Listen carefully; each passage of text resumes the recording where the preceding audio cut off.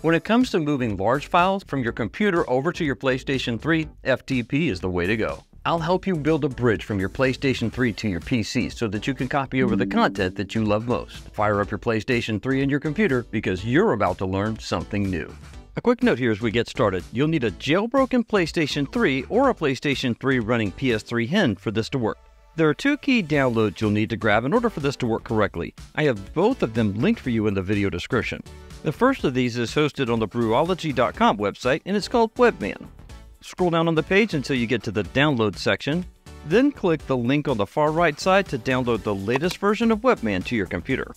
FileZilla is a free download that allows you to connect your computer and your PlayStation 3 together over FTP. Click the green download button and you'll see a chart with 3 different versions of FileZilla. You want the one on the left, that's the free version. Scroll down to the bottom and click the download button to get the latest version of FileZilla downloaded to your computer. From your Windows desktop, open a new instance of File Explorer for your Downloads folder. You'll see the installer for FileZilla and the package file for webMAN. Navigate to the FileZilla install file and double-click to launch the installer. At the UAC prompt, select Yes to continue. This is a completely generic install process except for one thing, so let's slow the roll for just a minute and take a look. Start by clicking I agree in the bottom right corner. This next screen is going to prompt you to select whether you want to install the AVG browser or not. There are 2 options here, accept or decline. In this case, I'm going to click the button for decline. Once you have your choice made, come down to the bottom right corner, then click on the next button to continue the install process. That step is important because if you click I accept, the AVG secure browser becomes your default browser on your computer. From there, you can simply follow the on-screen install process, but the only other option that you really need to consider is whether or not you want a desktop shortcut for FileZilla on your computer. Once you're done with the FileZilla install process, you'll be asked whether you want to go ahead and launch it right now. You don't. Uncheck the box, then come down to the bottom right corner and click on Finish to complete the installation. You're done with the installer file in your Downloads folder. Right-click, select Delete, and send it to the recycle bin. And remember, anything that's in your recycle bin is still archived for you in case you need it. Let's get things set up for the next step of the process. Grab the File Explorer window for downloads and drag and drop it over to the left side of the screen to snap it into place. Insert a FAT32 formatted USB drive into your computer. When the File Explorer window for the USB drive appears, grab it and drag and drop it all the way over to the right side of the screen to snap it into place. Now you can simply drag and drop the webMAN package file right onto the root of the USB storage. Now that you have the file copied over, go back over to the Downloads folder, right-click on the package file, and delete it to send it to the recycle bin.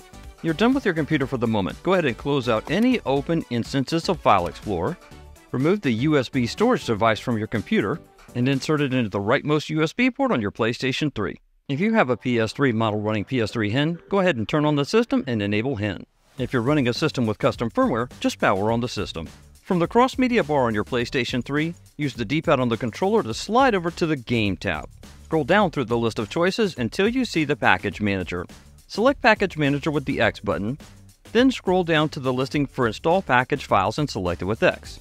Finally, scroll down to Standard, that's your USB storage, and select it with X. You'll see the listing here for your webMAN package file that you put on the root of your USB storage. Select it with the X button to install it. I normally speed through these install processes on video, but there's something important I think you should know. If the install process hits the 44 to 45% mark and slows to a crawl, don't worry, this is an expected behavior and everything's fine. Give it just a moment and it will speed right back up and finish the install process in no time at all. See, there it goes. Once the install process is complete, you'll see a confirmation message on screen. Press the circle button to close out the package installer. Okay, this may sound kind of counterintuitive, but here's the deal. You actually installed an installer for webMAN and you'll need to run that process to get it working. Scroll down to the listing for webMAN on your cross-media bar, then press and hold the left one shoulder button on your controller. While still holding the L1 shoulder button, press the X button on your controller to start the install process for webMAN.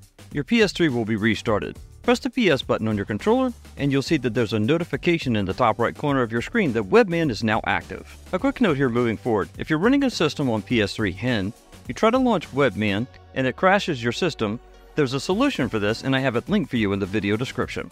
Alright, now that you've got webMAN up and running, let's put it to use. Press and hold the select button on your controller for several seconds. You'll see a pop-up window appear in the center of the screen that gives you some key information. Let's take a closer look at what's here. The piece of information you are most interested in for this video is the IP address of your PlayStation 3 system. It's right here in the webMAN menu. Be sure to get this information before you go to the next step, and be aware that your IP address will probably be different than the one you see on screen. It's also worth noting here that webMAN is already listening for an incoming FTP connection from your computer. Now that you have webMAN installed, let's take a look at how to connect your PlayStation 3 and your PC together. Back on your PC, go ahead and launch FileZilla for the first time by double-clicking on the icon. The first time you launch the software, you'll see a What's New window pop up in the center of the screen. Click OK at the bottom right corner to clear the window.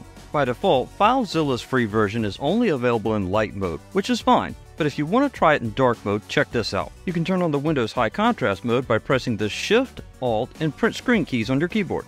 You'll see a pop-up message appear in the top left corner of the screen asking if you want to activate high contrast mode. Select Yes to continue. And just like that, voila, instant dark mode for FileZilla. Let's get your PS3 and your PC connected inside FileZilla. Navigate up to the top left corner of FileZilla. You'll find an empty box here called Host. Click in it and type in the IP address for your PlayStation 3. Remember, it's probably different than the one you see on screen here. With this information entered in, you can go past the password and port information and click on the Quick Connect button. In the pop-up window that appears, click on the checkbox next to Always Allow. You're connected to your own local network, so you're perfectly safe doing so. Click the OK button to continue. If you're using the regular light mode in FileZilla, you'll see the list of storage devices on your PlayStation 3. However, if you're in dark mode like this by using the Windows high contrast mode, just restart FileZilla. Reconnect your PS3 and you'll see all of the files and folders listed in the right pane. To save this extra step, just turn on high contrast mode before you launch FileZilla in Windows. The most likely thing you'll want to do is copy content from your computer to your internal hard drive of your PlayStation 3. Find the listing for Dev HDD0 and double-click on it. This will take you to the root level of your internal hard drive on your PS3. Let's test the connection between the PlayStation 3 and the PC to make sure that things can in fact be moved from one to the other. The window pane on the left side of the screen represents the PC and its hard drive storage. I have a folder here and it's called Test ROMs. It's just something I typically use for testing emulation. I'll drag this folder over to the PlayStation 3 hard drive out of the way of the main folders so that it just lands right on the root of the hard drive. The amount of time it takes to copy things from your computer to your PS3 depends largely on the speed of your internet connection and the amount of content that you're copying. Once the transfer process is complete, you'll see a confirmation pop-up window appear in the bottom right corner of the screen. Once you've transferred all of the files that you want to move over to your PlayStation 3, you can close out FileZilla. As a reminder, if you've set Windows into high contrast mode, don't forget to push Shift, Alt, and Print Screen again to set it back into the regular contrast mode for Windows.